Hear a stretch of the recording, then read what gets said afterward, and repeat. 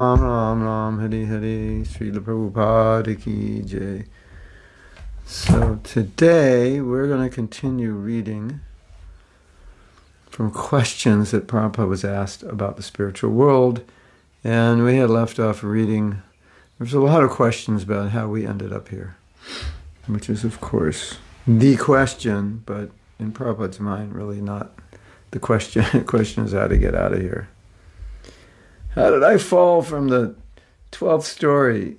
Did I fall from the 12th story? Or did I fall from the... Just get an ambulance and get to the hospital. No, but I need to know where I fell from. Why do you need to know? You just need to get to the hospital. That was kind of Prabhupada's mode of operandus. Anyway, in the course of reading the questions, these questions come up. So... we're going to read them.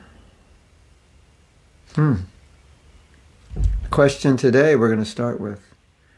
How can we be envious of Krishna in the spiritual world? Ooh, interesting question, isn't it?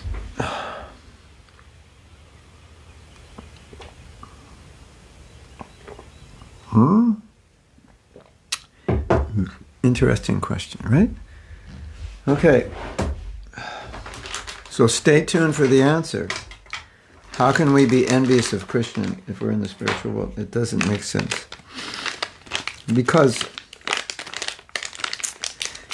well, you can't stay there if you're envious. Does it mean you were even in the spiritual world? Anyway, these are interesting questions. It's part of the excitement of Krishna consciousness is your questions that are hard to answer because it makes us think more about the philosophy and how to answer it. And that's good. When you go over you go over in your mind about the philosophy, that's good. Isn't it good? It's because then you're thinking of the philosophy rather than thinking of how can I be happy, how can I enjoy myself, etc. So even if you can't answer it, even if it becomes a big question, that's okay, because then you're contemplating in your mind. Is it this way? Is it that way? Then you're finding out what Prabhupada said about it, and your mind is now absorbed in thinking. Could it be this way? Could it be that way? Prabhupada said this, he said that. This means this, possibly that means this. But what if this, and how could he say this if it were that? That's not bad. That's actually good. Satyarupa is like that. She has a questioning mind. So questions lead to thinking more about the philosophy and absorbing your mind more in the philosophy, so that's great. So keep thinking. And so some of these questions are going to be like that. We read one yesterday, I believe, and it was like, well, it could possibly mean this, it could possibly mean that, and then you have to expand definitions. What's the definition of this? Prabhupada says the spiritual world, is he describing Vaikuntha, or is he just describing Brahman in general? Or does he mean everything is spiritual? There is no material world, because he's defined spiritual in these ways. When he says you were with Krishna in Leela, does he mean everything is Krishna's Leela? Does it mean we were instated in our rasa and fell? Is that even possible? Now and then you have to understand, well, what is rasa? What is prema? And can one fall from prema? Is that possible? We know you can fall from bhava, because you have the example of Jad Bharat. Can you fall from prema? Then you have to study what is prema.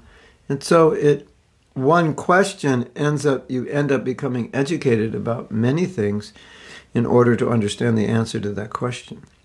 So I think it's good sometimes if we're confused about something, because then it causes us to start questioning things maybe we would never question before. And then studying things we have never studied before. So it's good.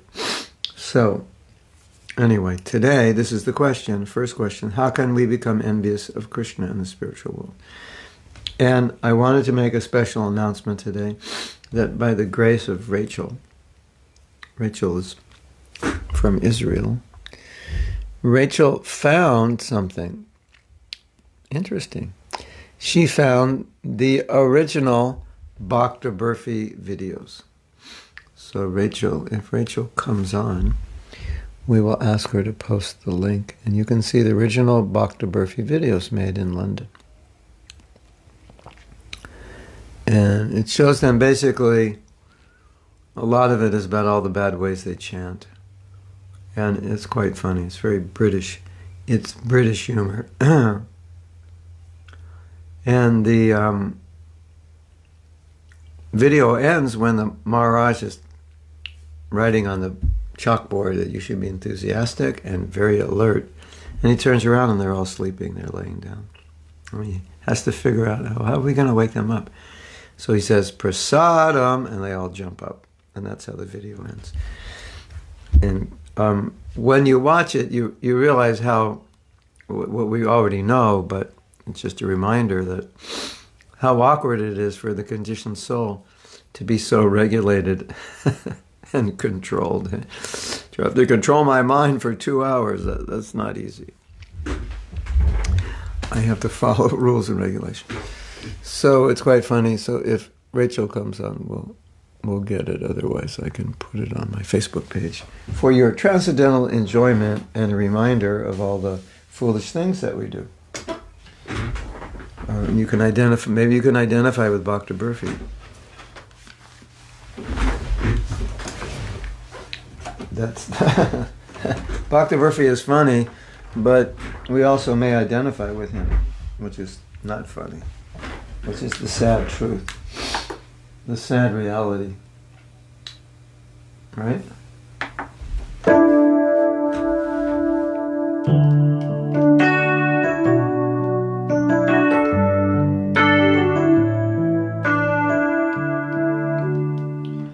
Okay, just give me one moment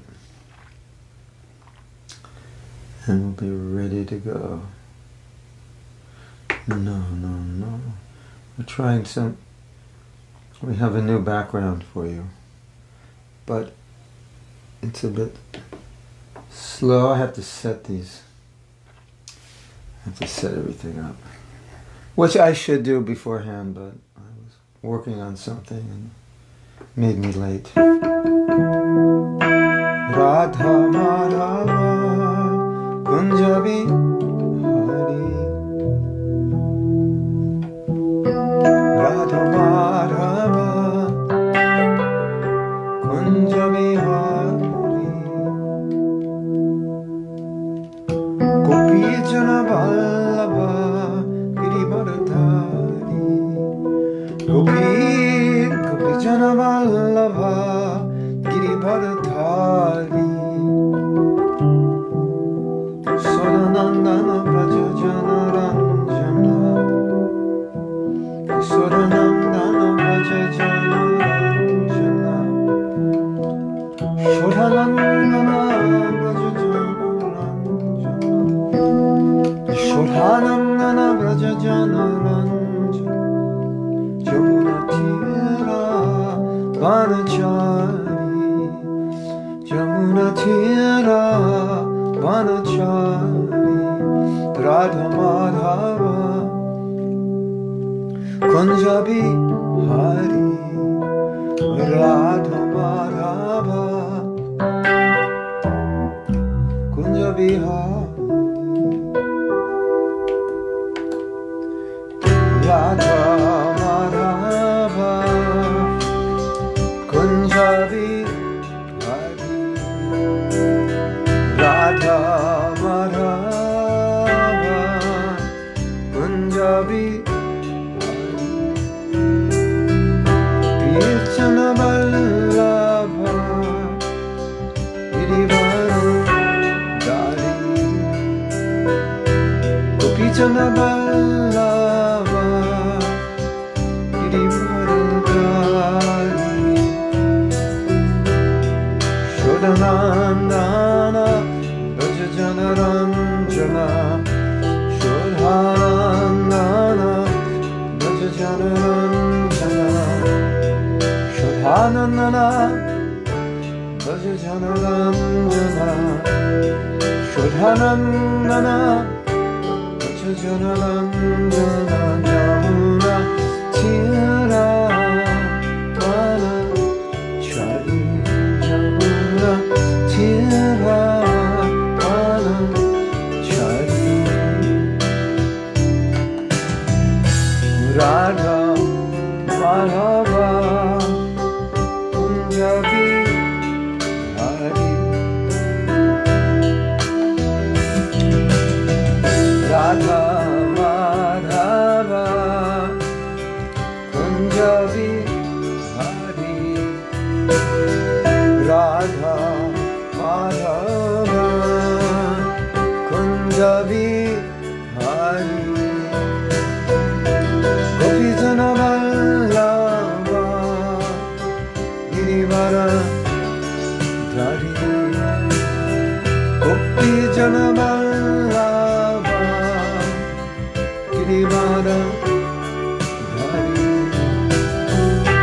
Yashodanandana Braja Janaranjana Yashodanandana Braja Janaranjana Yasodanandana Braja Janaranjana Yamuna Tira Mana Chari Yamuna Tira Mana Chari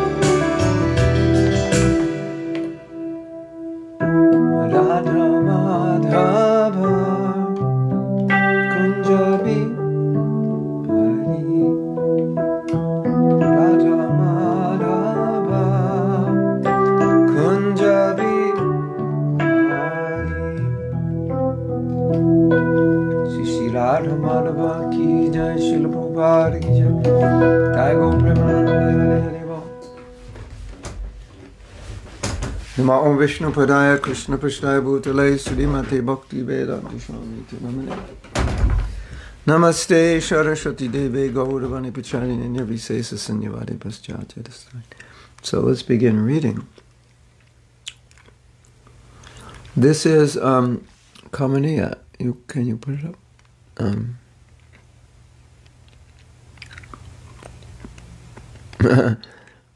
Krishna Garshi says, Bhakta Prabhu has more problems than he had in those days. The world's become more complicated.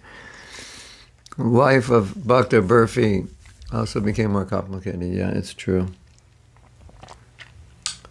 Yeah, I've been fascinated a little bit by artificial intelligence and robots and how, it's going to this point where a robot will look like and be able to do everything, or apparently do everything a human being can do, maybe better, be smarter, more beautiful, and they never get old. It's going to be interesting. And it also seems like Maya's trick that, like you say, life is more complicated, but we have more gadgets to make life simpler. And how did it become more complicated? In my own life, I see that the gadgets that make life simpler, they don't make it simpler. It's true. They make it easier. But then, because it's easier to do things, you just do more. And then your life gets complicated. Like, for example,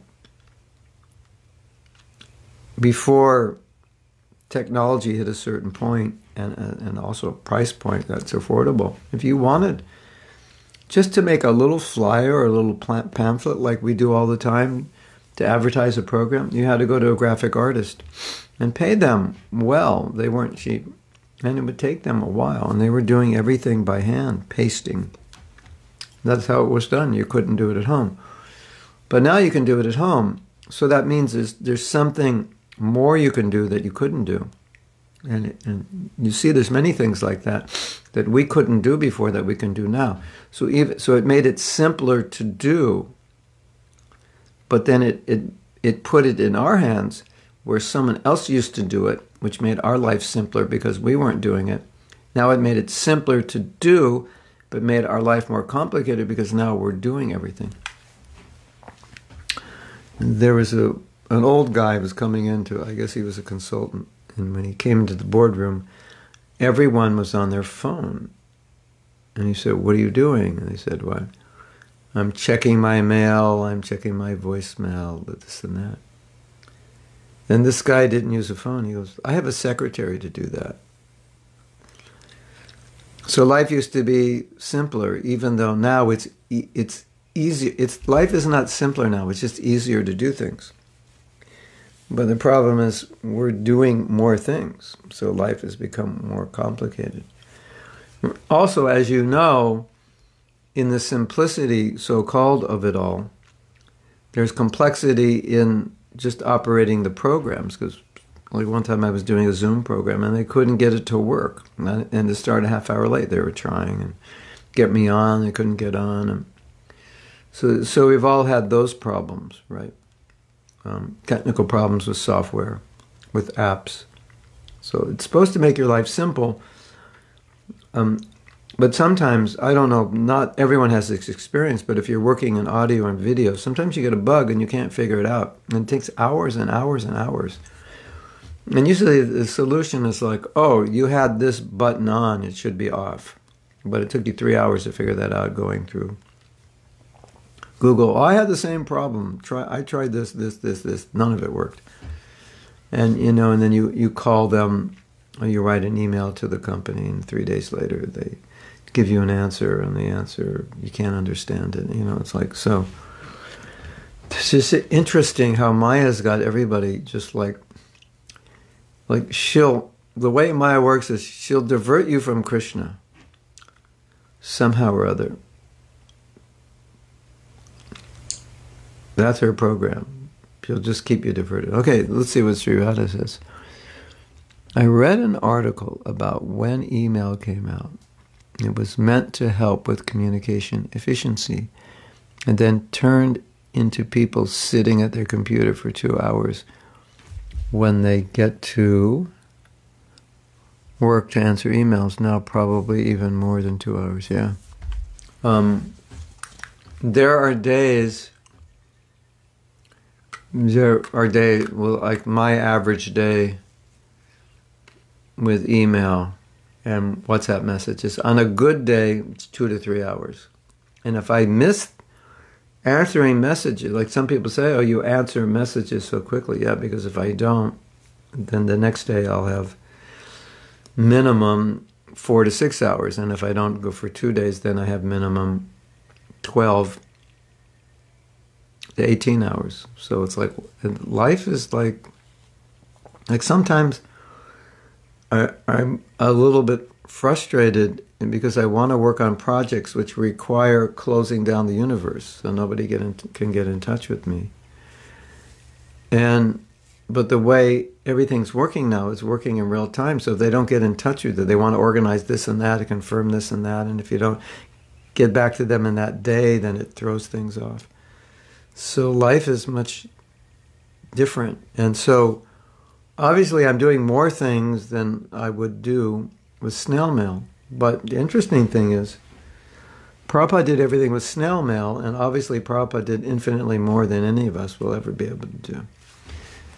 So it's so interesting because sometimes I've heard stories where Sri Kirti would say that Prabhupada would read his books in the afternoon. It was like if there were no darshans. Like he had everything he had to do. He answered his mail, and he answered his mail every day, which was like 3 or 4 letters a day, maybe 6. So if I only had 6 emails a day, that would be like, wow, I'm on vacation. So, but it's different to write a letter than send it. Easy to send an email, difficult to write a letter. More difficult because you have to write it, you have to have a paper, you have to have an envelope, you have to put the address on the envelope, you have to have a stamp, you have to seal the envelope, you have to go find a post box. It's like a whole thing. And you realize that if you had to do that, probably most of the emails you sent, you wouldn't send. And of course, also in those days, we weren't dealing internationally. We were usually dealing locally. not even nationally. Everything was done locally. It's so easy to do things locally because you actually see people and you're dealing with them. And I have people doing things for me. I've never even met these people. I've never met some of them. I met them for an hour, and in the midst of meeting hundreds of people, and I can't even remember sometimes. Okay, who was? And sometimes they have the same names. Like which, it's a very awkward world we live in, for sure. But the point is that Maya will use all facility to cause us to somehow get diverted. She'll just, whatever it is, there's a new app and that'll divert you for a couple hours. Or there's a new software, you can do this and that. Oh, it's just what I need. This is really cool. We just got a software that makes logos, like really high-end logos that you would have to pay a lot of money and spend a lot of time to make. And now you can make them probably in 10 minutes. But you could spend 10 hours going through all the thousands of logos. Right? So, and previously you couldn't make the logo, but now you can. So it's like, oh, another diversion. So Maya is really good at diverting us. Isn't it? Isn't she? Yeah. Life is not getting easier. When I think of growing up, life was like pretty simple.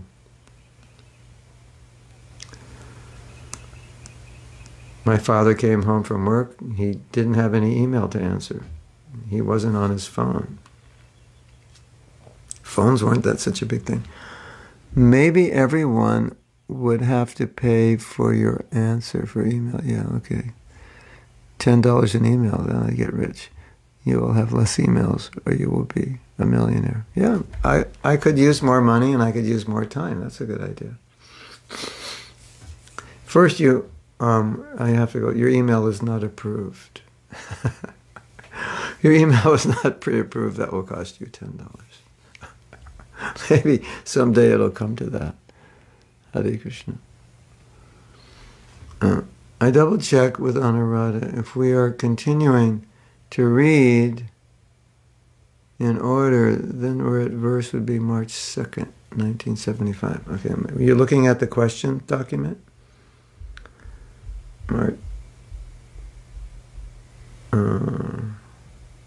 Are you looking at the questions document?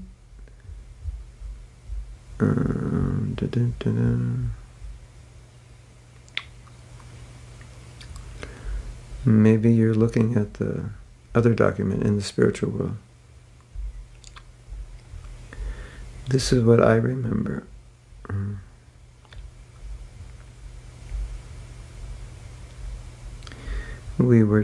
I don't remember.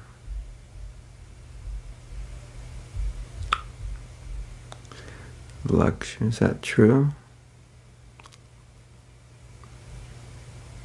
In Italy, they say we were better when we were worse. Yeah. Okay. Every email will cost you $108.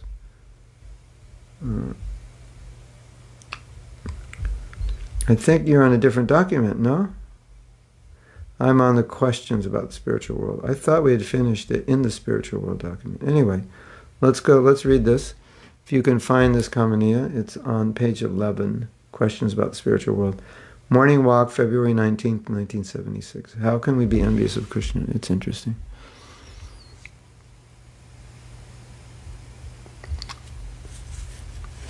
The last verse we read Wednesday from the questions docs was Morning Walk, January 5th, 1974. Are you sure?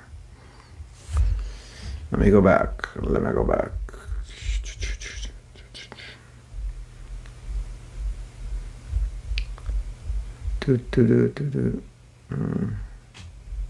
I am totally lost because this just comes up where we left off.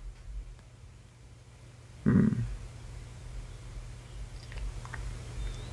I remember. Anyway.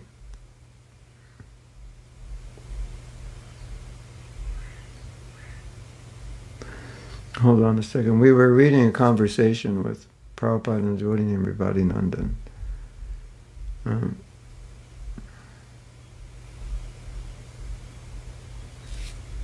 I want to read this one, Kamaniya, February 19th, 1976.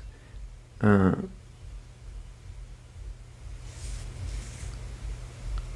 don't see even the one you're talking about. I'm confused. That's not good. Okay, let's read this one.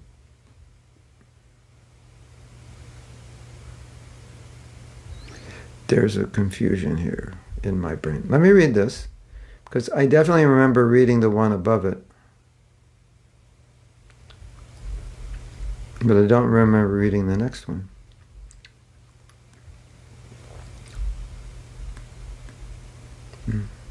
Yeah. So, Guru Kripa asks, there's also a question in that same line. They say that in the spiritual world, we say that everything is peaceful. There's no birth and death. There's no material conditions. So, if the conditions in the spiritual world are so nice, and everything is spiritually, everything is spiritual, how is it that one can become envious of Krishna in such conditions? This is a very... Achyutananda, the original sin. Does anyone remember reading this? You say we're on page 9, but definitely we read the one above it, the conversation with Bhaktinanda. The one right above what I'm reading on page 10, we definitely read that, unless I skipped around. Anyway, the original sin. Sudama, why are we envious? Guru Kripa, how is it that if everything is free from envy, free from bad elements? Prabhupada, yes. How is that, Prabhupada? That is independence. That is independence. In spite of all these things, because you have got little independence, you can violate. Sudama. It's a very hard thing to understand. Prabhupada, no. It's not difficult. It's not difficult. I don't remember reading this, but I remember reading the one above. Achyutananda says, it's not difficult, they don't want to understand, Prabhupada. Because you are part and parcel of God, God has got full independence. But you have got little independence, proportionally, because you are part and parcel. Achyutananda, no, their idea is that they want to blame God for their predicament. Like a bad child, says, well, you made me do it. Prabhupada, yes. Sudama, what can I do? Prabhupada, no, they say, why you gave me birth? They say like that. Like, they're blaming Krishna for us coming here. So, again, this point has come up several times. It's a philosophical point. It's not being discussed. It's not being discussed in a practical way. It's being discussed in a philosophical way. How can you become envious? Because you have independence. How could you leave Krishna? Because you have independence. How can you follow the material world? Because you have independence. So that's the idea.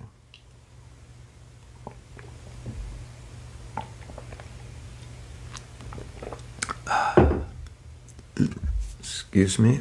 Yeah. And so that point we've already made. We've discussed that, I think, quite sufficiently. It keeps coming up in Prabhupada's answers. That's just like the standard answer. The standard answer of how could this happen? How could we be envious, or if we're in the spiritual world, and how could what seems to be against our philosophy, even illogical, how could it happen? And again, it's not clear, the questions and what Prabhupada's answering, the specific context is not clear. It's just a general idea. We turned our back on Krishna. That general, how could we... The general question is, how could we turn our back on Krishna? Not if we were in Leela and we fell from it, but the general question Prabhupada is answering is, how could we turn our back on Krishna? And Prabhupada saying, because you have independence. And at any moment you can become envious. At any moment you can try to be independent. Although you can't be independent, but you can think you're independent. That's Prabhupada's answer. So it's a philosophical answer. The nature of the jiva, the individual souls, they have independence. little bit, not complete independence, little bit independence. So Krishna gives us independence, and we can do what we want. Well, not ultimately do what we want. There's so many things we want that we can't do. But so you can try to do what you want. Not going to be able to do it all, but you can try. So you have little independence, and because you have little independence, you have the right. You're endowed with the freedom to misuse it. You're endowed with the freedom to say God doesn't exist. You're endowed with the freedom to say, I don't want to serve God. You have that freedom. You're endowed with the freedom to become envious of God. You're endowed with the freedom to try to become God. You can try. If you're that unfortunate, you want to try, you can try. That's Prabhupada's point. So, now we just have more questions. They're very similar. Next question. And this is entitled, No Sin in the Spiritual World. This is from a lecture, but it's a question. Hridayananda said, he's asking a question on behalf, he's asking a question on behalf of another person. If there is a spiritual world, what is it like, and what are the activities there? Prabhupada. Same activities, simply there is no sinful activity, that's all. Not the same topic, but I thought that was such an interesting answer. But Krishna Karshani is saying, I'm not convinced that we can misuse our independence. I'm not sure what she's not convinced of. I think she's not convinced that you could misuse it once you're in the spiritual world. Obviously, you can misuse your independence anywhere else, and you can misuse your independence if you're in Brahman, and you can misuse your independence if you're on the stage of bhava, preliminary love of God. That we know. But she's not convinced that you can misuse your independence once in the spiritual world. And so that begs the question, when Prabhupada says you fall from the spiritual world, how is he defining spiritual world? Is it in the spiritual atmosphere, but not on the spiritual planet with Krishna? Yeah, that's what many people would say. But again, did I fall from the 5th floor? Or did I fall from the 100th floor? No, just call the ambulance. Doesn't matter. Worry about that later. Just get healthy. So that's basically Prabhupada's point. To understand not where you fell from, but why you fell is why you fell. Yeah. Why did you fall? That's what we're meant to understand. And the reason is because to get out, you have to reverse the consciousness which was created to cause you to fall, cause us to fall. So if the cause of falling was misuse of independence, if the cause of falling was envy of Krishna, then utilize independence and overcome, remove, purify your envy of Krishna. That's the solution. So that's kind of why Prabhupada sticks within that context. Because he doesn't, even when he's asked, where do we fall from, he doesn't spend a lot of time explaining it. It's more like why.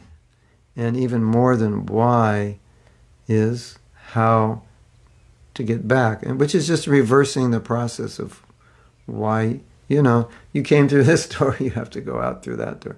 You came through the door of envy, to go out of it, you have to be free from envy. You came through the door of independence, to get out of it, you have to give up you have to surrender your independence to Krishna. So that's. What does it mean to misuse our independence? Look in the mirror. That's your answer. You get a body. Try to go in front of the mirror and say, what did I do wrong to get this body? Pretty much everything. Misuse of independence. It's funny. We have this saying, I'm playing God, right? Which means I'm trying to control, trying to enjoy everything, control everything, playing God. But we do a really bad job of playing God. Plus, God loves everybody. So, you can't really play God unless you stop playing God in that sense, because you can't love everybody if you're trying to play God. So it's kind of like it's a funny thing to say, I'm playing God. We understand playing God means I'm trying to imitate controller, the position of controller, position of enjoyer. But we're not doing a good job playing God. We actually can't do a good job of it. It's impossible. We can only try. So misuse of independence is we're trying to play God. Okay, Aditi, everything in your life you can use for Krishna or you can use for yourself. As soon as you use it for yourself, that's misuse of your independence. It's like, I give you, here, Aditi, here's around 100 rupees, go buy me some toothpaste. And you're like, oh. And you go into the store and you buy yourself something to eat, and you use my money and you don't buy the toothpaste. That's a misuse of your independence. You are using your independence. Okay, I will make the free will choice to buy this toothpaste for you. That's you're using your independence, but you're using your independence to do something that I asked you. But then you take that money and buy something for yourself. You just misused your independence. So do something for yourself, that's misuse. Pretty simple, right? Sardiya says, if Prabhupada didn't go to the details about where we fell from, can we conclude it's not really important? Well, he said it wasn't. Yeah, so we can conclude. Also, if we need to know Krishna, could reveal the answer to us when we are qualified. Yeah. I think from everything I've read on this subject, your first point is the point.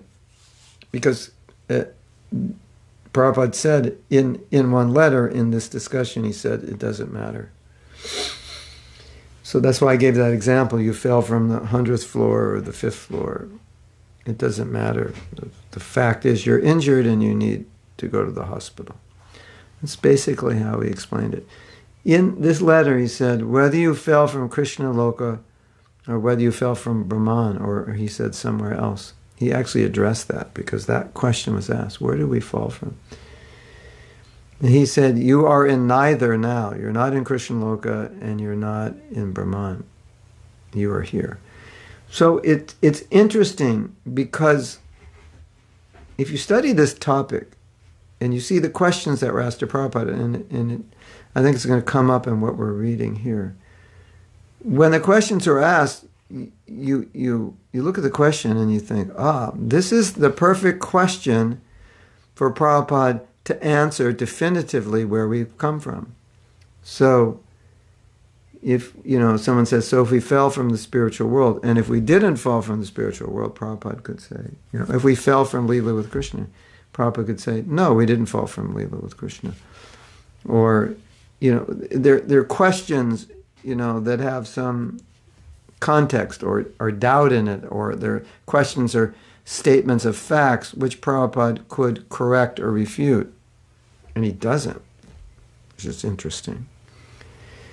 And you could say he doesn't because he doesn't feel it's important. So whether you fall from here or there, Prabhupada's saying, you're in neither right now. So what does it matter? So this comes up in our philosophy. You may have been somewhere, but now you're here. So it doesn't matter that you were somewhere because now you're here. What's the difference? If you came from this place and I came from that place, what does it matter? We're both here. If you came to this world as a perfected being, or you came to this world as an imperfected being, and now you've become perfect, what does it matter where you came from? You're both in the same position. If you had COVID-19 and now you're healthy and I didn't and I'm healthy, now we're both healthy. So it doesn't, well, maybe in that case it does, because maybe that's a bad example. You had a flu, now you're healthy, I didn't have a flu. Is there any difference between us? No, we're both healthy. That's the way Prabhupada chose to discuss this topic. And he didn't get into those other details. He got into, it doesn't matter where you come from because now you're here. Just as it doesn't matter where you came from. Now if you're a pure devotee and you're perfect, it doesn't matter because there's no difference. So it seemed like Prabhupada saying, there's no difference. It doesn't matter because now you're here. And it mattered a lot to us because we were trying to make sense out of it all. And we're still trying to make sense out of it all. And I think I think in the way Prabhupada answers it, you could say that it seems to be a topic that seems to be simple to understand, but the way Prabhupada's dealing with it is almost like he's saying, look you can't understand this. It's two things. You can't understand, you don't have to understand. Which, and he didn't say this, but you could say, which is why I'm not explaining more. And you can't understand, you don't have to understand. It's just like, let's not waste time with this. So, if you study all his answers, you get that impression that, just understand you misused your independence. As far as this other stuff, yeah, it's not going to make sense to you, so don't worry about it. Just understand you basically blew it out of envy of Krishna. You misused your independence, you came here. Understand that. You have to overcome the envy, overcome the misuse of independence, properly use your independence, and go back to Krishna. And that's what he wanted us to understand. So that's another reason he didn't get into details. And maybe he didn't get into details because he didn't want us to discuss this, because he didn't feel it was important. So sometimes it would be like that. Like you'd ask a question to Prabhupada, he didn't feel it was important, so he'd answer another question. He'd answer a question you didn't ask, or answer your question in a way that you didn't intend it, because he felt, or he knew, that what you needed to hear was the answer he's giving, not the answer to the question you asked. So often it was like that. Interesting, isn't it? Like, I'm not gonna answer this question because I'm not going to answer this question because it's the wrong question, or I'm not going to answer this question because you wouldn't understand the answer. Sardi Rasa is saying, I think I read that. Can we conclude it's not really important? Yeah, I was answering that question. Krishna Karshan says, if we were in the spiritual world, having perfect loving relationship with Krishna, and suddenly out of nowhere envy appeared in us, it's a bit weird for me. And why, after coming back to Krishna again, and why again we can misuse our independence? Well, it complicates it, because Prabhupada said once you go back you won't, and again become envy for Krishna. It doesn't make any sense. So it complicates it a little bit, because Prabhupada's saying once you go back, you can't fall. Okay. So you can fall in theory, but you can't fall, because you can't, because you won't, because there won't be a desire there. Although there could be, there won't be, because coming in this world, you will have that experience and memory of misuse of independence, and you'll never misuse it. Although, philosophically speaking, you could. That's my point. When you're talking about tattva, the truth of the philosophy, yes, you could. So, it seems often, when Prabhupada's talking about this fall from the spiritual world, he's talking about the tattva, not actually what happens, but the tattva. He's like making a point. You have independence, you can fall anytime, anywhere, any place. And he doesn't go into the discussion, well, that you can't fall from prema, you can only fall from bhava.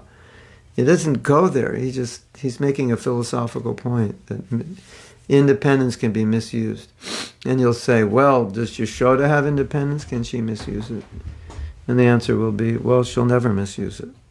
Well, how come she won't and I will? So then it's like, you'll go into this endless loop of, but what if, and how come, and that's not fair, and again, as you read what Prabhupada said, you see his focus is on basically envy, misuse of independence,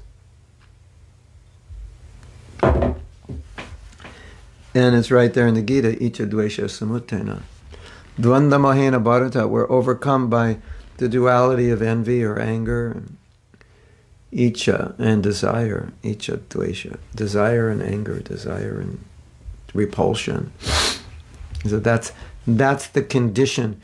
That's a condition for remaining in the material world. As long as you have desire, attraction, and repulsion for material things, you remain here. And part of that repulsion is repulsion of God. I don't like God because God interferes with my freedom. I want to do whatever I want. And in the scriptures, he says, well, don't do that. That's not good for you. Well, I don't want someone telling me what to do, what not to do. Okay, fine. Just come in this material world. You can do whatever you want, so-called. No one's going to stop. You can't do whatever you want, but you can try to do whatever you want, and no one's going to stop you from trying to do. Well, the police may stop you, but Krishna's not going to stop you. And what we're seeing today in the world, the police may stop you for doing nothing if you're the wrong color. So it's a bad deal any way you look at it. You remember I was saying the other day, I was making that joke, it's 10:30 at night, I'm washing the dishes. I'm like, well, I came in this material world to be God, and now I'm like dead tired washing dishes at night. There's like something wrong with this picture here. Being God is not as, being God is like, I thought it was going to be a lot easier than this. Now I'm working 12 hours a day in a coal mine, getting lung cancer, breathing the fumes. I thought being God was going to be better than that. Sorry. You want to be God your own way? Well, I have some important information for you. You're not God, and that's why you're working in a coal mine 12 hours a day, because you're not God. And that's what happens when you try to become God.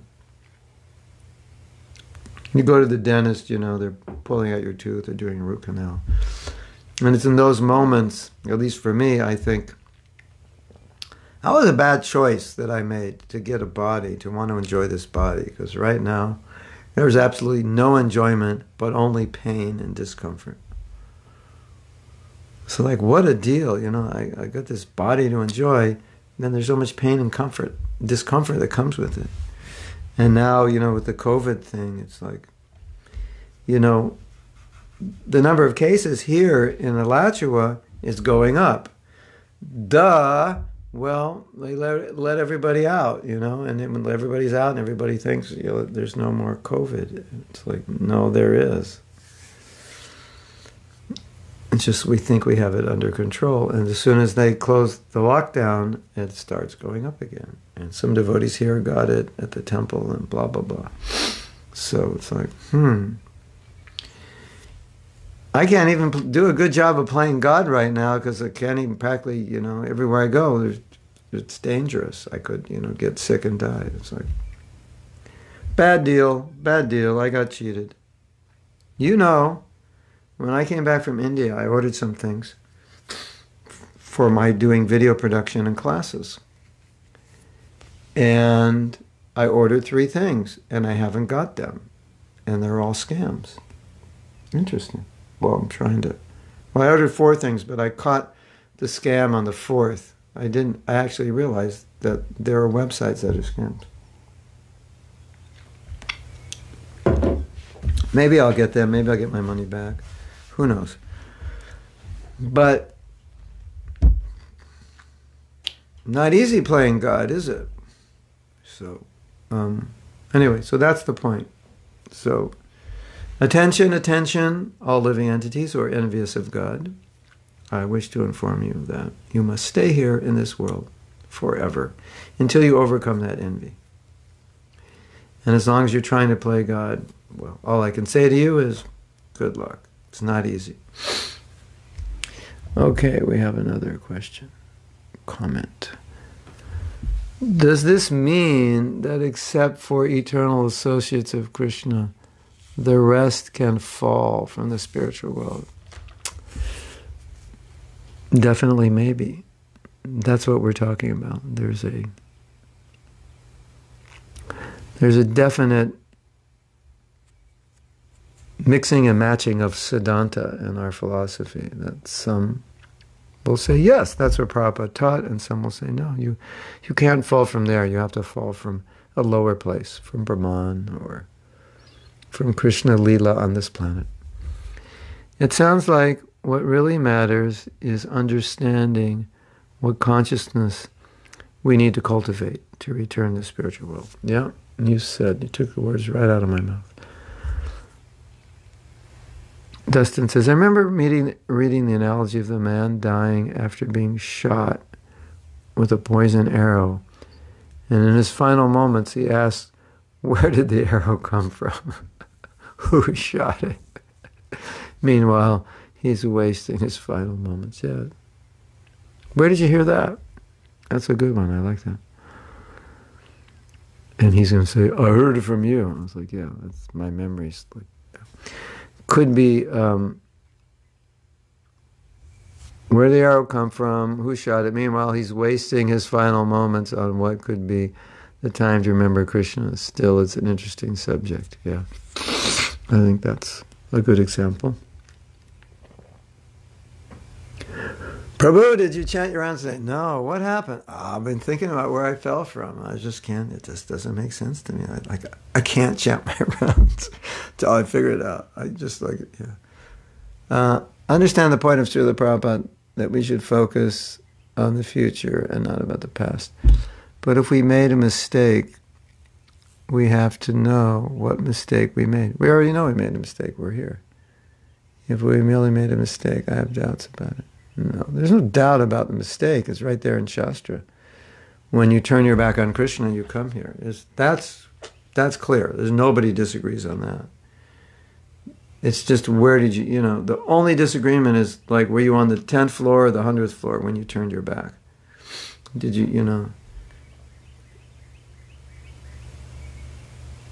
we all turned up. We read the verse on Wednesday, Krishna Bulya Jiva, that once you turn your back, Maya comes and says, hey, welcome. That's the verse. There's two verses like that. It's basically like, once you turn your back on Krishna, Maya welcomes you. Hello, nice to see you. Let's get busy. I have all kinds of interesting things for you to do today. But first, we got to put on a bodysuit for you. And you're going to have to take birth, and that's not so great. But, we'll see you in 9 months and we'll talk. But you won't be able to talk for a couple of years because you'll be a baby. And also, you're going to have to learn everything you forgot in your last life. And I forgot to tell you that, but you have to go to school to get back to point zero where you were in your last life. So, yeah, that's the problem. Bad deal. So, Krishna Bulyaji, the living entity, or Bhaya, there's this word Bhaya. Bhaya means external. He turns his back on Krishna, and then he faces Maya. That's basically, there's two famous verses like this. One is by Prabhupada Saraswati, I think. As soon as you turn your back on Krishna, there's Maya. Whoa, welcome. I haven't seen you in a while. So here, just stand in line. Here's your body. Okay, here are your parents. All right, here's a little chart here. What's going to happen in your life, your karma. And if you need anything, just let me know. I can help you enjoy. Basically, that's it. So that's what the Shastra says. But so there's no controversy about how we got here. It's there in the Gita also due to envy. It's just where we fell from. That's the only thing that there are differences of opinion in Shastra. Pretty sure that analogy was one of Srila Prabhupada's books. It sounds like a Hridayananda analogy. Can't remember which though. Was it SSR? Okay, you'll find it. I like the idea that when I go back to Godhead, Krishna won't let me fall again. No, you won't let yourself fall again. Anyway, of course, the other idea is nobody falls because you're in prema and you don't fall from prema. Anyway, we have to contend with the fact that Prabhupada chose to explain this thing in a certain way, and we want to understand what his point was. And you don't have to worry when you go back to Godhead you won't fall, which Krishna Karshan will say, well, that proves you never fall, because how could you fall?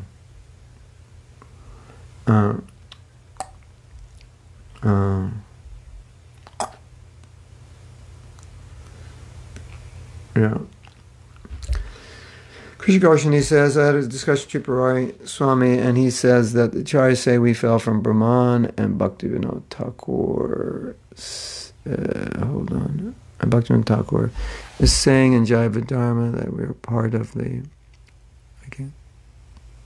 is that Shrishta, I can't see it, Leela. Krishna had a desire to deliver, save souls, and that's why this material world was created. To save us, we have to suffer, so it seems we're suffering for Krishna's. That I've never read anywhere. So maybe that's why Srila Prabhupada didn't want to say it, because it's painful. True that we are suffering. I've never heard anyone say that, and I've studied this in depth, and I've read Jaiva Dharma, and I've heard disciples of Srila Bhaktisiddhanta pretty much verbatim explain what he explained. It was always, you may have misunderstood this, because it's always a living entity has independence. And even if you say Krishna wanted to save, it seems like it's after the fact, because he needs someone to save who would independently choose to go to a place where they need to be saved from. So I would say maybe you didn't understand it properly, or he didn't explain it in a way that it was clear to understand.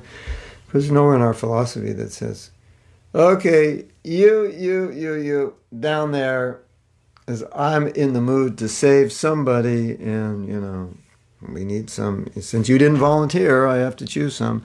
So go down, and I'm going to save you, and that'll make me feel good. No. The you that came, that was their decision, our decision. So, when you look in the mirror, Krishna Karshan, you can't say, well, it's not my fault. Krishna wanted me here. And then we also have the understanding that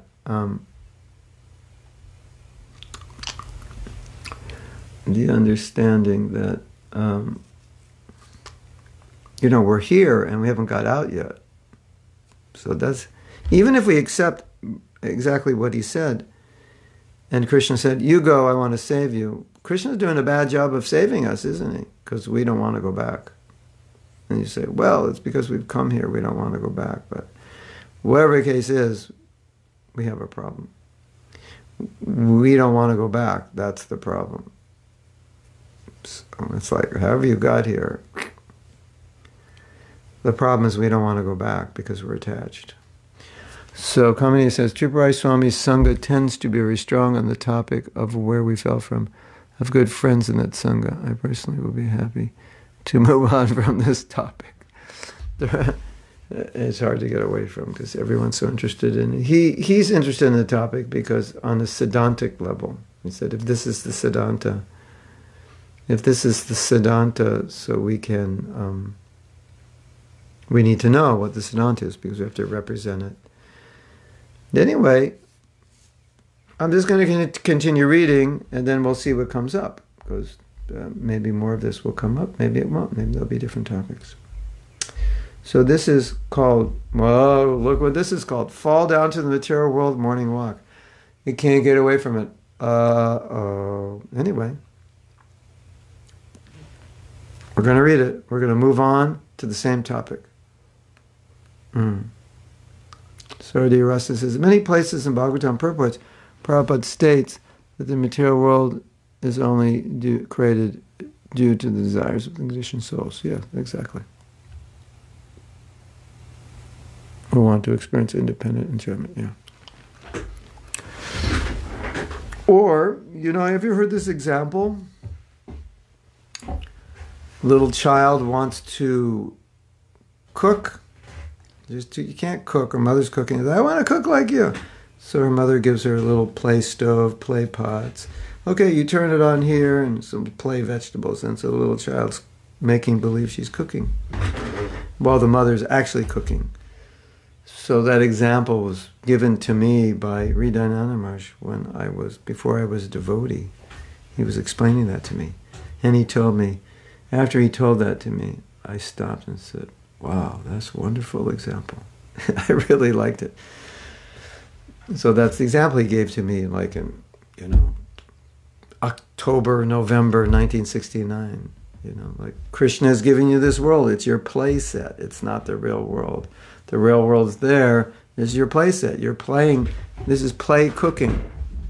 Or another example is, Mother, Mother, I want the moon. Okay. So she gives the child a mirror, and she says, just put the mirror in this direction, the moon will be in the mirror, and then you'll have the moon. So, okay, that's what you get. You get the reflection. Okay, let's read. Swarup Damodar Mahaprabhu, Prabhupada, yes. Chaitanya Mahaprabhu, by mercy of spiritual master, the mercy of Krishna, he gets the seed of devotional service, and if he cultivates, then his life becomes successful. Otherwise, he has to rotate, sometimes up, sometimes down, sometimes this grass, sometimes lion. Paramhamsa. But ultimately, if we come to Krishna, there's no return. But nevertheless, Jagai and Madai, the two gatekeepers, they return. Prabhupada. There is return. That is voluntary. Return is there. Paramhamsa, if we want, Prabhupada, yes. Paramahansa. So we can come to the spiritual world and return. Prabhupada, yes. Dun, dun, dun, dun, dun, dun, dun, dun. Life is getting complicated.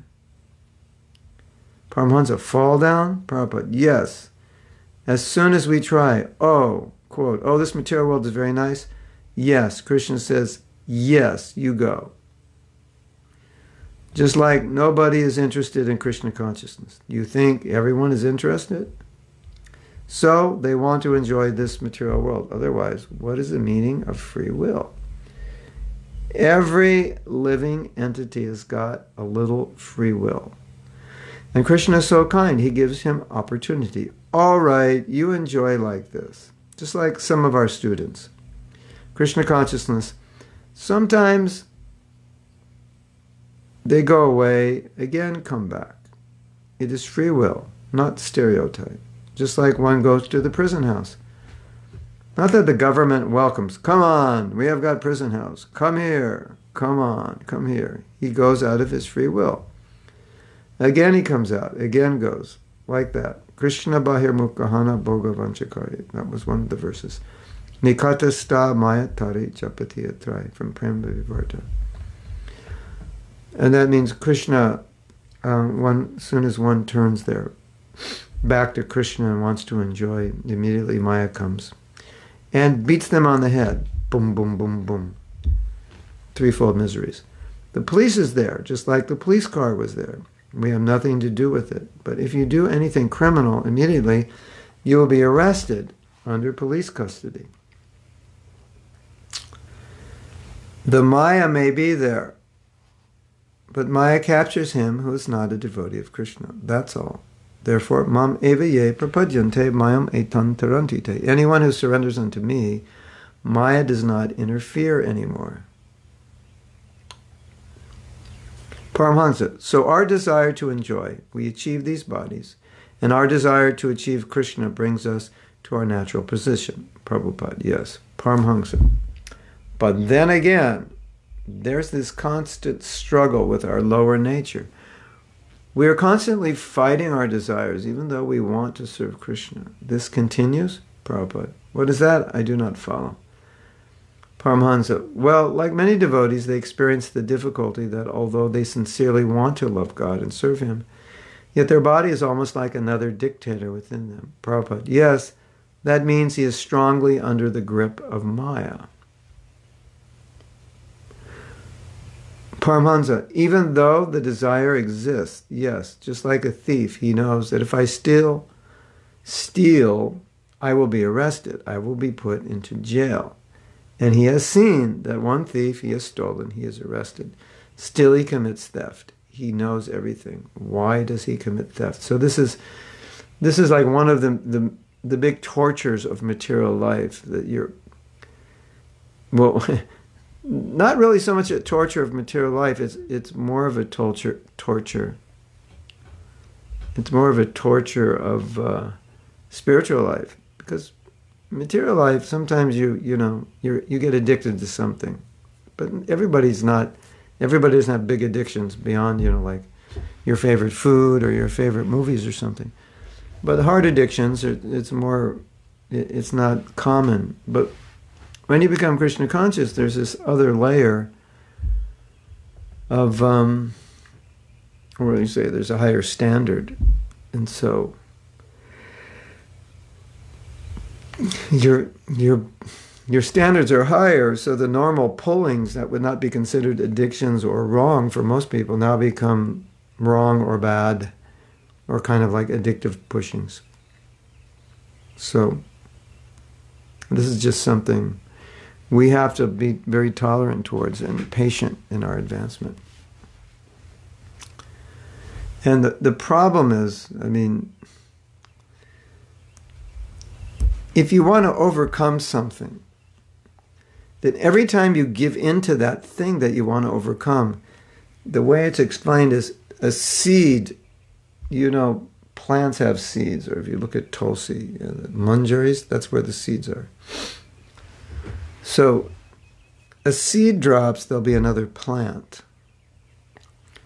So the example is given that every time we do something that we want to stop doing, it drops a seed, and the seed represents the desire to do it again.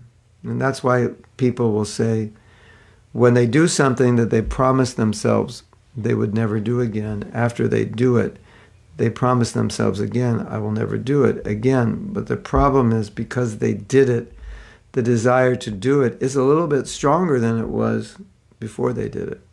That's kind of like to become a prisoner of addiction. So every time you do it, the seed drops, and the seed is the inclination to do it again. It becomes the inclination to do it, becomes reinforced. So if you're trying to give up a bad habit, or as he's saying here, we want to give up something, be Krishna conscious, and we're being pulled to do something else. The way that it's done, and it's very important for us to understand, is we have to give up doing it, or at least minimize it so it's done less and less and less. There's a way of doing something so it doesn't become an addiction. There's a way of doing something to overcome a desire, and there's a way of doing something that it becomes an addiction. And certain things are more addictive, and the things which give you the greatest pleasure are the most addictive. I was reading an article this morning. We've just launched a WhatsApp group with my godbrother and a Facebook page to help devotees deal with sexual problems. So he wants me to post some things on the Facebook page. We're just starting. It's called For Vaishnavas Struggling with Sexual Issues. So I was reading this morning an article about addictive mentality. And this is exactly what the article said.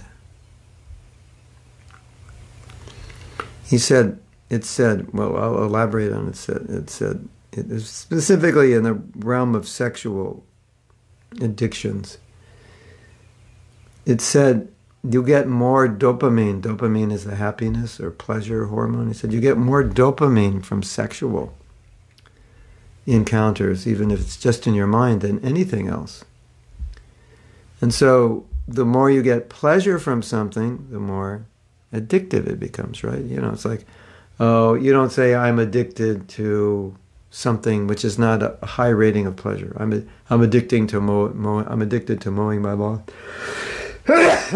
It's not like mowing your lawn for most people is just a chore. It's, you know, maybe gratifying once you mow it. You might have fun, but most people wouldn't be addicted. Or even if you were, I mow my lawn 3 times a day. I don't know why. It probably wouldn't be the greatest addiction to give up. You just stop doing it, and 2 days later you're fine. But the more there's pleasure in the activity, the more addicted it becomes. The more the hormones of pleasure are released. And Patanjali says, when you do something which is pleasurable, it creates the desire to do it again. And it's natural. It's easy to understand. That's where attachment comes from. Generally you don't become attached unless you find some pleasure in something. And sometimes you might say, but I'm attached to doing something, but it causes me suffering. That's either the mode of ignorance, just you're totally mad, Or there is pleasure in it. It just ends up causing you suffering, but you're getting pleasure in it, and that pleasure is the addictive aspect of it. So, the answer to this question, Prabhupada saying he's strongly under the grip of Maya, it means he's allowing Maya to control him. But my point is, to remember is that if any of you have any kind of addiction, every time you give into that addiction, the inclination to do that activity again is now a little bit stronger. And every time the temptation is there and you don't give into it, the inclination to do it next time is a little bit weaker. And that's how you overcome addictions. And so therefore in Krishna consciousness you have these regulations. Don't do this or regulate this, because the things that we're doing that are addictive materially, we have to either stop or control so the inclinations are removed. That's how it works. Okay. We have more time to read. But I'm not sure which each of these quotes are talking about, because I read them once and I copied them a few days ago. We have some comments. I also have many close friends in Tripura Maharaj's Sangha. He's often visiting Poland. He really talks about fall down of the soul. Tripura Maharaj is very much interested in discussing and disseminating Siddhanta. Siddhanta meaning the proper philosophical understanding of our philosophy. And that's why he focused on that as a philosophical issue that needs to be clarified. But I don't think at ISKCON it's going to be resolved entirely. I think the only way it can be resolved is by saying that it appears that Prabhupada had a different understanding slightly. It also appears that Prabhupada did agree that we fell from Brahman in some places. So that's why it kind of remains confusing. And that's why it seems best that at a certain point you just go, ay, ay, ay, or you say, oy vey. Depends what country you're from. If you're Jewish, you say, oy vey. Ay, ay, ay. If you're Italian, you say, mamma mia, a chihuahua, or whatever you say in your country. Or as devotees would say, oh my Govinda. You know, you just hit this point and go, okay, you know, this is like beyond my, this understanding this is beyond my pay level. So yeah, I don't have time to think about it any longer. Okay. Davina says, I really like that seed analogy. Resonates so well with me. Haha, what are you addicted to? Chocolate. I find it difficult to give up habits that aren't helpful to me. Yeah. Well, the best way to give up a habit is cut it out entirely or minimize it. Prabhupada in the, smoke one less cigarette a day till you're not smoking. Or, take one less of whatever it is. Or, you remember we were talking about cell phones, and I had read this article when they were recommending that you should fast one day from social media. So, okay, and then we were talking about Sundays. You just turn all the social media off on Sunday. And someone will say, but Prabhu, if I turn it off, I don't know what to do. What will I do all day? I might kill myself. Yeah, that's the point. You don't know what to do because you're addicted to it. But Prabhu, if I turn it off, is it okay if I just hold it? So I just feel it, because I'm really addicted, Is that okay? I mean, I won't turn it on. I'll just look at it, and then I'll close it, and I'll put it down. But I just need to touch it and look at it. I just need to know it's still there. Is that okay? Yeah. And you think that's funny? I can guarantee you some people are so addicted, if they turn their phones off, that's what they would do. I'll just carry it with me, in case there's a 9/11, there's an emergency, I need it. So that's how you break addictions. You don't go there. You just gotta this is like This is like the lie. There's an interesting TED Talk. You may want to watch it. I think it would be very helpful, especially if you have addictions. It's about how we lie to ourselves. And lying to ourselves is a very interesting phenomenon that maybe we're not all aware of, or we are aware and we don't want to admit it. But she gave the example. Long ago I gave this example. I think it's a great example. And that's where this example comes from. She said, you're hungry, it's late at night, or you get up from bed hungry, and you tell yourself, I'll just eat a few potato chips. And she said, when you say that, you're lying to yourself, because never in your life have you ever opened a bag of potato chips and eaten just a few. You've never done it. It's like an impossibility for all of us, or most of us. At least that person who's never done it, it's an impossibility for them. And she says, so why are you lying to yourself? And then you lie again and say, I'll never do that again. So it's kind of like that, you know. Well, can I just carry it with me? I won't turn it on. Liar, liar, you carry it with you, you will turn it on. So, you know, I think what you need to do is find a safe, get your phone, stick it in the safe, lock it, and give your key to someone and say, don't give me this key back, even if I have a gun at your head. For 24 hours, don't give me this key back, right? And those 24 hours, like, oh, what am I going to do today? I haven't checked my Instagram in the last 3 minutes. I am going nuts. Oh.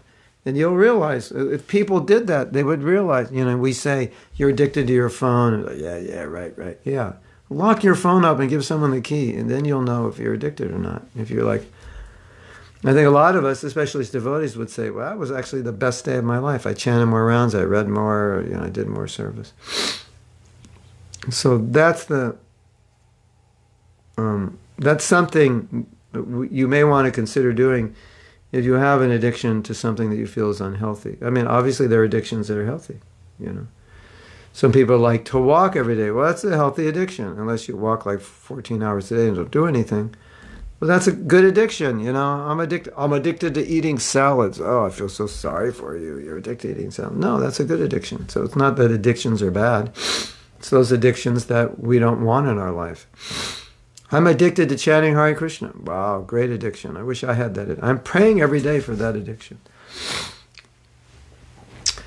So that's the idea. If you want to break an addiction, then one strategy is you can just don't do it for a day or for this week, and we're fasting from whatever it is. Okay. So, is that okay? This is it's a big topic. This has become a very big topic when social media became available to everyone, because I read a figure that 80% of the websites are pornographic. That's hard to believe, because if you don't look at pornography, you would never know that, because you just look at what you look at. And it doesn't seem like you even see a pornographic site. But that's what they say. So that, you know, and it doesn't even matter if that, whatever the figures are, it just matters that it's available online for any little kid. So we're living in a world of instant gratification. It's very easy to become addicted, and all those, I never played those video games. I understand they're quite addictive. I saw a little story about one kid who spent the whole day in his room, and his parents couldn't get him out of the room. He was addicted to video games, and he got really, really angry when they tried to turn off his computer. So, you know, Davina, I think one way we could frame this conversation is, if we have the nature to be addicted, well, let's find things to be addicted to that are actually healthy. Let's find the things we'd like to be addicted to. And so I can use my tendency for addiction to be addicted to doing things which will help me. So that's another option. Perhaps we should just accept that Prabhupada told us as much as we can understand. Yeah. That's generally how we'll deal with it, Saradia. But the problem is that the other realities exist of the other philosophical side, and it's like you can't it's hard to just ignore it and pretend it doesn't exist, at least in discussing this topic. Can a faith that Prabhupada gave us everything we need to know? Yeah. But even those who are dedicated to Prabhupada will say that it appears that he did explain, he did say we fell from the spiritual world. It appears that, and he appears that he did say we fell from Brahman. Now, what to do? I am so confused. I think I'll just go to sleep. Like, you ever do that? You get so confused, you just go to sleep? That is called the tamaguna way out of your problems. What do you do when you have lots of problems? Well, I just go to sleep. Well, some people drink. That's another way, another solution. I have to admit I'm addicted to my phone. Okay, every Sunday, lock it up, give your husband the key, and don't threaten him if he doesn't give you back the key. The first thing I am doing after waking up is check my phone. Yeah, that's a sign of addiction. But, and that phone addiction is more serious than you think. Because a godbrother of mine told me that he went to a therapist, and the therapist said, "You are so addicted, I can't even free you from the addiction. All I can do is just tell you to turn it off as many hours a day as you can, so it doesn't ruin your life." I'm addicted to learning. It can get in the way of taking action. Yeah. I also have that addiction to learning. Sometimes I'm supposed to do something, and I find something interesting to learn, and I'll spend time learning it. And I'm like, I can't do that. I can't learn everything. Some of us have this like nature. We want to learn everything. And so it's like, where did the day go? Well, I learned a lot today. Was any of it useful for what you're doing? No, but it was interesting. Yeah. You've been there also? Looking for the TED Talk you mentioned. Could this be it? The pattern behind self-deception. If it's a lady, if that's Michelle, not Michael, it's a lady. One thing forgot about lying is that we often lie to ourselves. Is she a woman? She's a woman who has a PhD in psychology. If it's a woman and she talks about her research in psychology, that's it. So you're going to have to look, and you're just going to have to go there and look for a minute. And if it's a man, no, that's not it. And then see if a woman comes up there. I'm addicted to your classes, so enlightening. Okay, good addiction. Good addiction. Addicted to hearing. Okay, let's read something else. I titled this conversation, this is 1969, Boston. I titled this conversation, How to Remember Something That You Never Knew.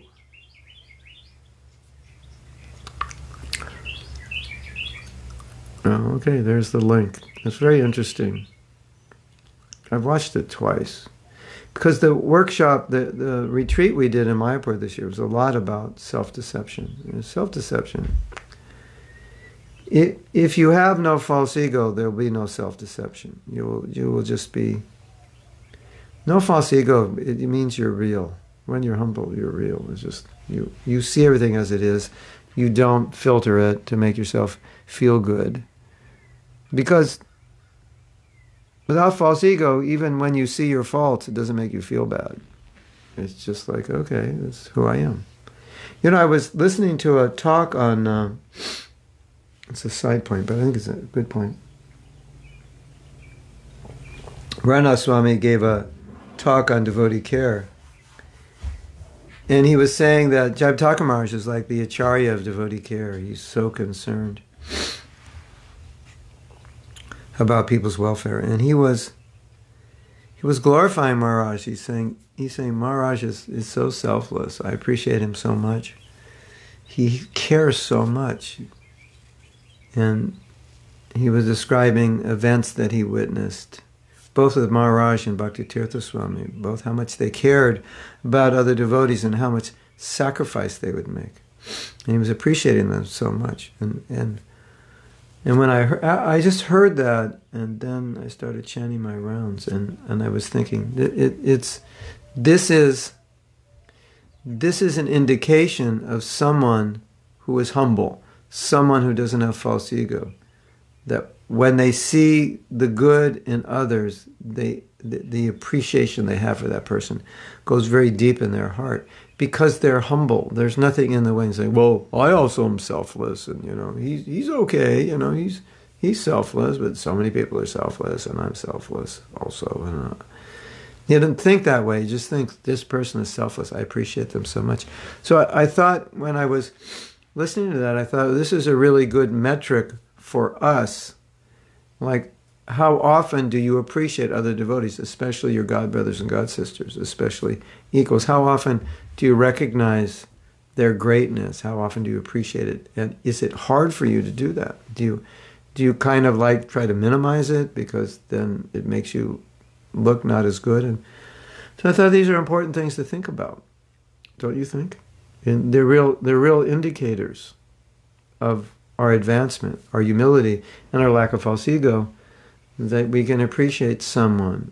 And you might say, well, it seems simple to appreciate someone if they do something wonderful. It would seem that way, but it's not always the case. Sometimes it's hard to appreciate someone because the false ego gets in the way, because you think, well, I could do that also. I'm great also. Yeah. So here's the class Kamini is putting it up. It's about devotee care. There's been a lot of talk about devotee care, and recently I've been involved in some conversations about it. I don't know if recently there's been more talk, but I think it's a sign that our movement maybe is becoming more compassionate, that we're really concerned about taking care of devotees. Okay, let's read one more thing. This is the last thing in this article, and today's Friday, so I better do some more studying, otherwise we'll have nothing to read next week. So, how to remember something that you never knew. Room conversation, April 27th, 1969, Boston. Prabhupada. So you lectured there? That's nice. Now you have to lecture. I will have to retire. 1969. Prabhupada's turning over the movement. Whoa. I want that all my students now should be prepared. Purushottam, you sit down. You are standing. You come here, sit down. When at present, when we speak of past, present, future, we refer to this particular creation of my body, is it not? Similarly, never return back. Never return back means, what is your question? I'm missing some context here. It sounds like he's talking about he's talking about returning back to the spiritual world. And he's like questioning that. Devotee, what is the question? That if we've never been with Krishna, if we've never been in Krishna Loka, then how is it that we start remembering his pastimes and his form? Prabhupada, you remember Krishna's pastimes by hearing Bhagavatam. You can hear Krishna's pastimes. That you can remember. But how can we remember if we've never known them before? How can you remember if we haven't known it? Prabhupada, you can know it by hearing the Bhagavatam. Why we are citing so many scriptures, Bhagavatam, Bhagavad Gita, just to remember. So why did I include this? Just to confuse all of you. Why? Because when I was reading this, I was thinking, the devotee is saying, we can't remember something we never knew. So he's making a statement, right? If we've never been with Krishna, he's making that assumption, that statement. If we've never been Krishna, how can we remember something we've never been with? Because remembering means you've been with it, right? If you haven't, then you can learn about it, not remember it. So, just as a point of discussion, you can meditate on this for all this weekend, and I hope you still chant your rounds while you're meditating on this. Isn't this a perfect point for Prabhupada to say, no, you were with Krishna. That's why you can remember. I mean, if there's any time Prabhupada could say it, here it is. He could say it here, and he doesn't. Now, if you follow this conversation a little further, he does say something similar. He does allude a little bit that no, we were with Krishna. But it's kind of, it's not so clear, it's not so direct, it's a little bit on the side. But here he chooses to answer the question by saying you remember Krishna's pastimes. That's how you remember. So if I hear about Krishna, then I can remember. Okay, that makes sense. Shravanam comes first, hearing, chanting, and then Smaranam comes third, remembering. Because if I hear and I chant, I'm going to remember what I hear and chant. So that's the idea, and that's how it's explained. Here, Prabhupada's talking about remembering in this, at least you can say it's this context. If you read Bhagavatam, you remember. So he's not addressing that if I never knew Krishna, how could I remember?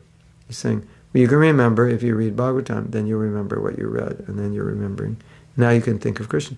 And Prabhupada may be using thinking and remembering in the same way. But I just thought that was interesting, and I don't want to say anything more about it.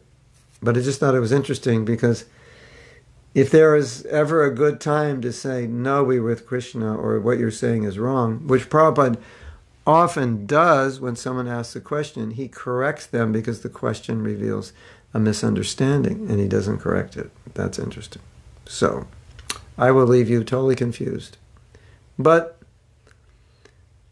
is it this, or is it that? And you're all gonna write me back on you're all going to come back Monday and go, Prabhu, I have a neck ache. Why? Because is it this? Is it that? Is it, my neck hurts from going back and forth. That last thing you read, I'm just trying to understand it. And I'm a little bit dizzy from moving my head back and forth, and I haven't eaten all weekend because I lost my appetite thinking about this. Well, anyway, sorry for that, everyone. I apologize for if this is going to confuse you, but I thought it was interesting anyway. Okay. This was the last thing. Kamaniya, I just read the last thing. That takes us to page 13. We've read it all. And I will have to add to it. If there's anything on here you think we haven't read because I skipped forward, please let me know. Or you can just message me. It's possible I skipped forward because I wanted to read some things. Morning walk, January for Los Angeles. No, we read that. I think we read everything. Yeah, okay, so we'll end here. In 2 hours and 25 minutes, we're going to do a japa session, so if you want to attend that, we chant for an hour. We read a little from the affirmations, get in the mood, and then we chant japa. And then I'm doing a class at 1 o'clock. No, this is a private. It's like an Istagosi for the Scotland, temple in Scotland. Scotland, for the temple in Scotland. It's difficult to understand Scottish accent, you know. I can't even imitate it. But I know. They don't say Burfi, they say Barfi. I like some Barfi. I like to eat some Barfi. Huh? I like to eat some Barfi. What did you say? I said I like to eat some Barfi. Could you say that in English? Prabhu, I said it in English. Yeah. Anyway, we have fun when we're there in Scotland. Okay, I think he said, I want to eat some burfi. I think that's what he said, yeah. Okay. Hare Krishna. So, also, okay, what's coming up this weekend? Oh, I have so many fantastic things coming up this weekend that I can't remember. We have a class. We have a kirtan, I think, tomorrow or Sunday. Anyway. Okay, hold on, everyone. It's time. 2 p.m. on Saturday, we have a class in Portuguese, but I won't speak in Portuguese, so you can attend the class. It'll be on Zoom. It's advertised. It's about how to work together to work for Prabhupada. And then at 4:15 Eastern Standard Time, I'm going to be chanting the Brahma Samhita for a bhakti retreat in Argentina. And then I have to, hold on, I want to check what I'm going to do on Monday. Whoops, hit the wrong button, I'll be right back. I want to check Sunday schedule. Don't go away. Kirtan, 10:30 Kirtan, 12 o'clock, a discussion on japa related to how to get your kids to chant, 5 o'clock, a class in Spanish, Argentina, and I forgot the topic. It's an interesting topic. And 7 o'clock, class in Spanish, and I forgot the topic, but it's an interesting topic. So that's it. Sunday's a busy day. 2 kirtans and 3 classes. Hare Krishna. Mercy for me, huh? Okay, so we'll see you there. But everything should be on Facebook advertised or in one place on my website, mahatmadas.com. You can see it. Okay, thank you very much. Hare Krishna. Srila Prabhupada ki jai.